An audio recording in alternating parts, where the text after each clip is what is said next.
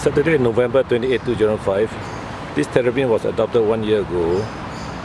It was about 6 centimeter long in shell length, and now it's about 16 centimeter long in shell length. This is a he. No, this is a she. This is a female, and she had not been eating for past 2 months.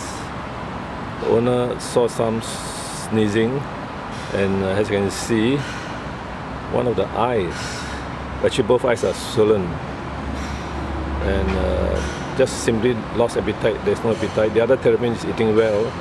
Normally they eat 2 or 3 teaspoons of pellets every day. Now, this pellet is from a marketing company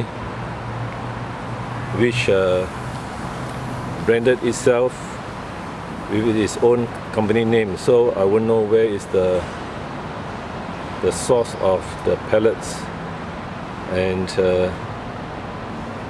the quality is unknown.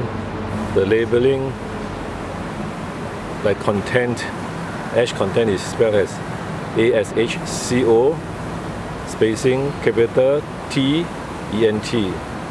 So the labeling is not very well done. Now you can see the eyes are swollen. Now the terrapin didn't have sunlight, and the ultralight is supposed to have been damaged.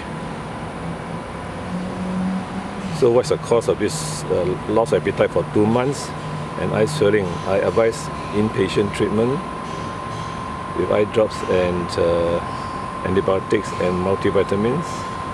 The owner wants to bring it back home for self-treatment. Now there needs to be sunlight and a place to bath, as this red ear slider needs to dry up.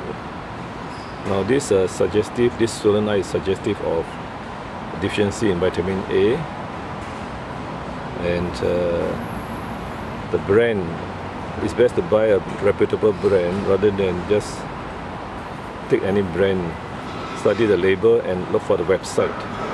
If there is no website and the label, the spelling is not properly spelled, so try to avoid such terrapin food because the quality is in doubt. Toa Payoh Vets, November 28, 2015. Saturday. Terrapin not eating for 2 months and red eyes and swollen eyes.